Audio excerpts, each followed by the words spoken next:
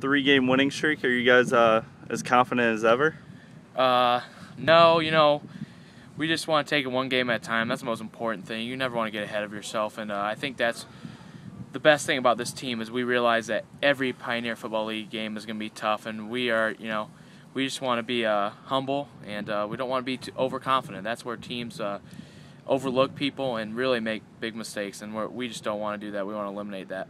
How big of a confidence builder was Saturday going and winning on road at a place that's kind of been traditionally a nightmare for you guys?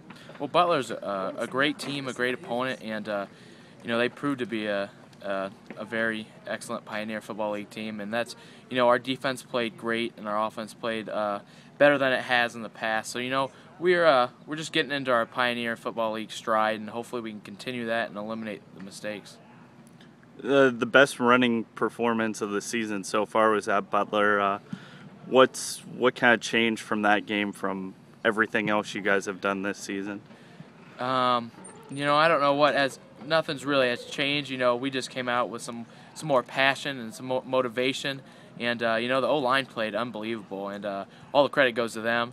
And Trey Morris and myself, we need to hold on to the ball better, and we'd have some more yards. But we just need to keep running with passion and just keep pushing people off the ball, and that's our #1 goal.